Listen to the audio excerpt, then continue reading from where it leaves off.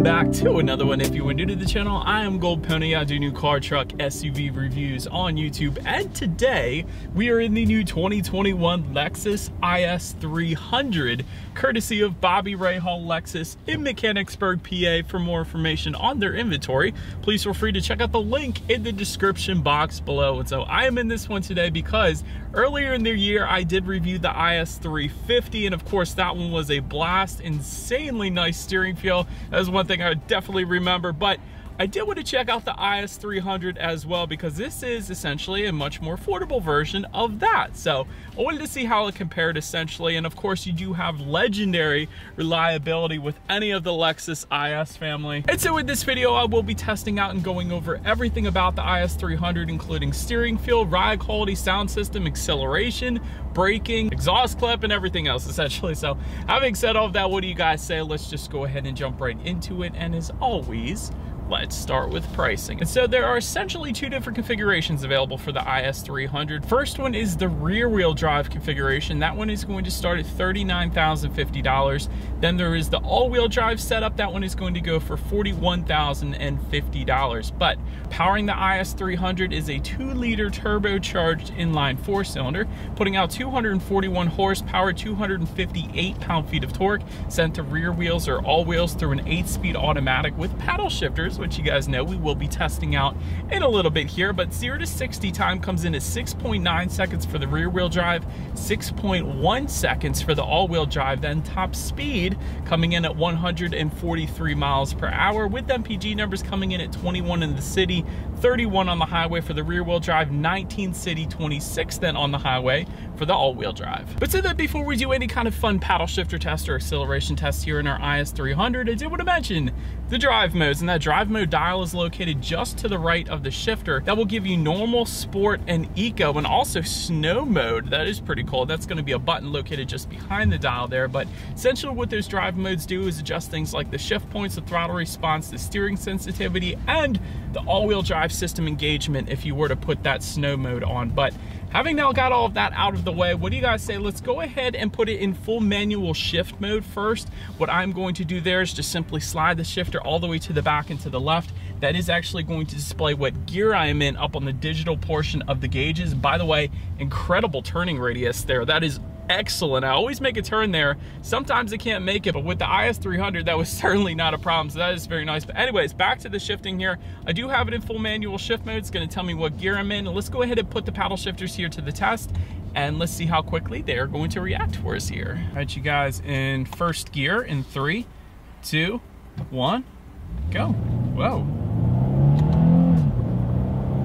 Actually, paddle shifters are decent. Not the very quickest paddle shifters I've ever tested, but much better than I expected, honestly. A lot of times in luxury vehicles, there's certainly a delay to the paddle shifters, but with the IS 300, it's not bad. It's pretty much kind of as I expected there. Not the very quickest, but definitely not the worst either. They're very nice, I will say that. But now let's go ahead and give back full control to the IS 300. Let's do a quick little acceleration test here with the car having full control here. I'm just gonna slide the shifter back to the right, and let's see how quickly we can get ourselves here up to speed. In 3, 2, 1. You know what I love about this already off the bat? Okay, one, it's dang quick, honestly. The IS 350 is a little bit quicker, but this is definitely very, very quick, without a doubt. Not gonna have any issues emerging onto the highway. Anyways, to go along with that acceleration, as always, braking is equally important. And so up front, you will find 13.1-inch ventilated front discs.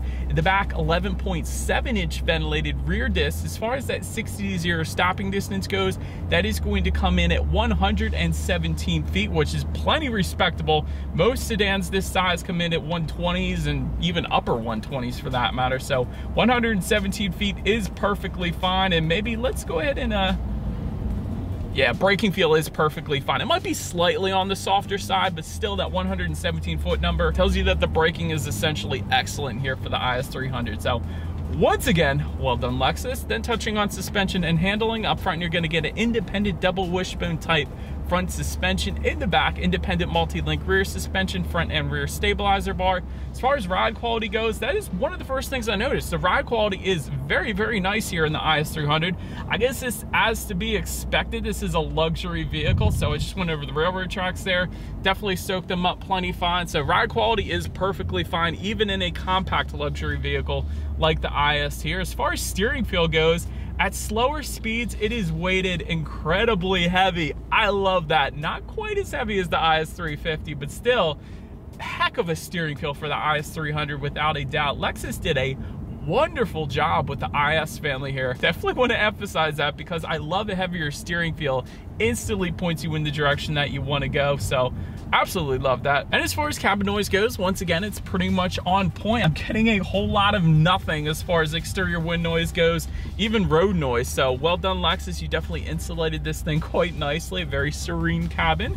Then touching on visibility, I can see perfectly fine out the back, and that is to be expected in a car of this shape. But I did want to also mention rain sensing windshield wipers do come standard on the IS300. So essentially what that is, so whenever the IS detects any kind of mist or rainfall, it's going to automatically turn on those windshield wipers for you there. So this is one less thing you gotta worry about. It's just kind of like automatic headlights, but for the windshield wipers. But anyways, that about rounds out the performance segment of this review, guys. Let's now go ahead and take a look at the exterior of our brand new 2021 Lexus IS300.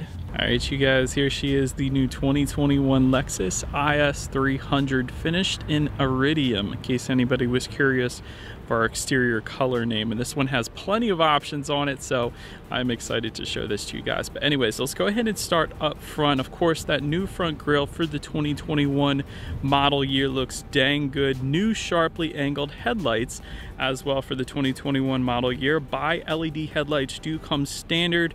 We do not have them. I'll get to that in a second, but automatic feature coming with those headlights, meaning when it starts to get dark out at night, those headlights are going to turn on automatically for you there.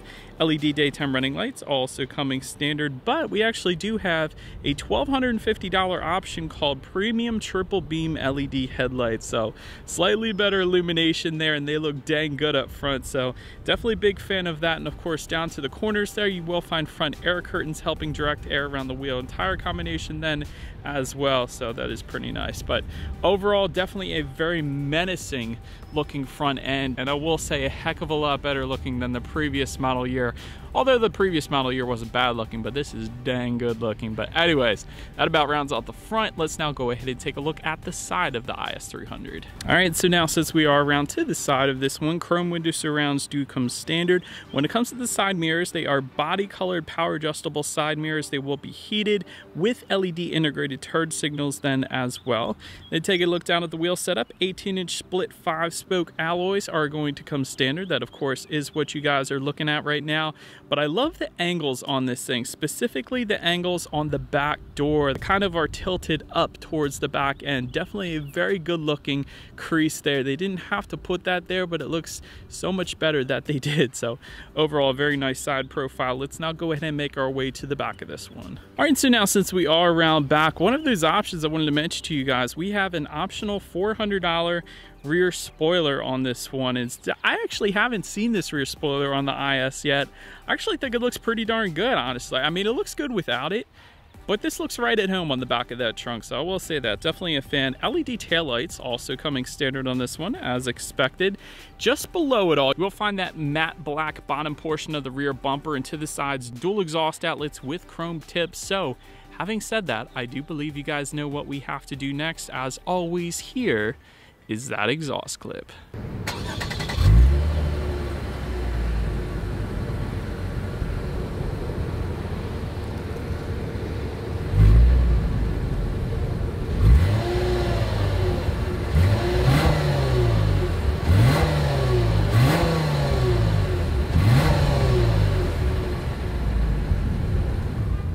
Alright, so but now since we are around back of the IS300, when it comes to opening that rear trunk, there is a button on the key fob to do that. There's also, of course, a button on the trunk itself, and there is actually a button by the driver's side left knee then as well. But once opened up, cargo capacity comes in at 10.8 cubic feet. If that was not enough space, there is a 60-40 split, meaning the rear seats do fold down for quite a bit of extra space there. And if you needed it, did want to also mention there is some cargo lighting back there. And if you were wondering if the IS300 does have a fix-a-flat or a spare tire, it actually has a spare tire, and that is located underneath of the cargo floor, in case you were curious about that. But then making our way up to the rear legroom, that is going to come in at 32.2 inches, which on paper isn't a whole lot. So for reference, I'm even 6 feet tall. This is how much space I had in the rear seats there, sitting behind my own driving position, I will say that. Rear ventilation though does come standard. I do absolutely love that. In case you have any rear passengers, you don't want them to be uncomfortable. Rear center armrest also coming standard. However, I will say I was surprised not to see a rear center armrest with cup holders. There are no cup holders on this rear center armrest. It is just simply an armrest, but it's still plenty fine. Front seat mat pockets for those rear passengers then as well. But then making our way up to the front seats, 8-way power adjustable front seats do come standard along with new Lux seating material. That is what they're going to be finished in. However, there is a comfort package that goes for $1,950 that is also going to give you heated and ventilated front seats. And we actually do have that with us today. All of those buttons are located just in front of the shifter, but overall, seats are plenty comfortable. I absolutely had no issues there, but I will say the F Sport seats, those are the most comfortable seats in existence that Lexus makes. They're better than every other manufacturer I've ever tested. But having said that, again, these seats are plenty comfortable. But then taking a look at the steering wheel, it is tilt and telescoping. It is leather wrapped and heated if you go with the comfort package, so I did want to emphasize that. But the 10-2 grips are plenty fine, and again, the weight of the steering wheel is absolutely wonderful. But let's now go ahead and make our way to the startup. Let me first start by showing you guys the key. You do have your Lexus logo on the one side, of course, and when you flip it over, lock, unlock, and that button to pop the rear hatch. But essentially, it is all keyless entry with a push button start. So therefore, all I am going to do here is simply put my foot on the brake and press that silver engine start button located just to the right of the gauges up top there. And so once started up, tachometer is all the way to your left, speedometer is on your right. There is a small digital display front and center, which can be controlled by using the steering wheel mounted controls found on the right side of the steering wheel, and that'll give you things like how many miles you have left until you hit empty, your outside temperature, of course, trip A and trip B. That's to be expected these days. There's also a driving statistics indicator. There is a digital speedometer if you'd rather leave that up there. There is speed limit recognition technology, so that is going to give you the speed of any given road that you're on. Tire pressure information, the list goes on, when you need your next oil change and so on. But now let's go ahead and make our way to overall interior quality. A power moonroof is going to come with the comfort package. Again, we do have that package, so we do have a power moonroof. That is pretty cool. Dual zone climate control is going to come standard, and I like the way they set up that dual zone climate control. It's different. Essentially, there's kind of like touch sensors located to the left and the right there, and you just touch them and that'll put the volume up or down. So I do kind of like the way that is set up. Black metallic trim is going to come standard on this one. You can see that right around the window buttons, the power window buttons of both of the doors there. And overall, it is finished plenty fine. This is a Lexus after all. A lot of soft touch material. I like the contrast stitching found just above the passenger side glove box. There is this very soft leather finish with contrast stitching just on top of the gauge cluster here. That is probably one of my favorite parts there. We do have HomeLink controls for up to 3 different garage doors found at the bottom portion of that rear view mirror. There's actually a CD player, believe it or not. Funny seeing those still in cars here. That's going to be located just in front of the shifter, so if you like CDs still, go ahead and play those. Then just behind the shifter, you have dual cup holders, and if you were wondering where you can actually plug in your phone, there are 2 USB charging ports located within the center armrest. That also gives you an auxiliary port and a 12-volt power outlet within that center armrest as well. And even the center armrest is very soft touch with contrast stitching as well. So it's finished pretty much like you would expect a Lexus to be finished. And I love the analog clock front and center. It's always a nice touch. But let's now go ahead and take a look at the infotainment screen here. 8-inch color touchscreen display does come standard, but with either of the 2 navigation packages, which we do have, you will get a 10.3-inch color touchscreen display. So that is actually what you guys are looking at right now. And like I said, it is touchscreen, but there actually is a touchpad controller and buttons located just behind the shifter. That is a second way to go ahead and control what is on that screen, and probably the easier way if you're actually driving down the road, because therefore you don't have to do that long reach. But anyways, Bluetooth and audio streaming does come standard. Android Auto, Apple CarPlay as well. Factory navigation system is going to come standard with the 10.3-inch screen, and again, that is what we have today. Weather information you can check out up there, along with your radio information, of course. And by the way, when it comes to the sound systems on the IS300, 10 speakers is going to come standard. However, 17 speaker Mark Levinson sound system is going to go for $2,750. We actually do have that today, so I'm quite excited because you guys know we always have to test out the sound system. And by the way, that one comes with 1,800 watts. So having said all of that, what do you guys say? Let's go ahead and turn on the radio, see what we got playing today, and let's test out the clarity of this one.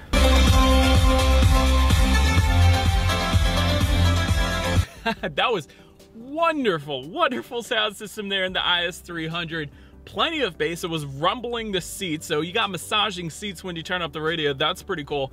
Intense amount of clarity. I absolutely love it. So that was a brilliant sound system. Mark Levinson always kills it though, so it was to be expected, but it's a wonderful sound system without a doubt for the IS300. But last thing I wanted to mention on the infotainment screen, at least, is when you do put this one in reverse, you will find a rear view camera coming standard across the board, but there is a package option that we do have today that actually gives you a panoramic view monitor as well. That package option goes for $1,365. So that's going to give you a little bird's eye view, I guess, on the right side of the screen there, as well as your traditional view to the left side and kind of front and center. So as always, that is going to lead us into safety. And so to start, first thing I want to mention is the IS300 actually is an IIHS Top Safety Pick Plus, which, by the way, is the very highest designation given by IIHS. So that pretty much says it all right there. But front side curtain airbags do come standard, but driver and passenger knee airbags as well. You don't always get that.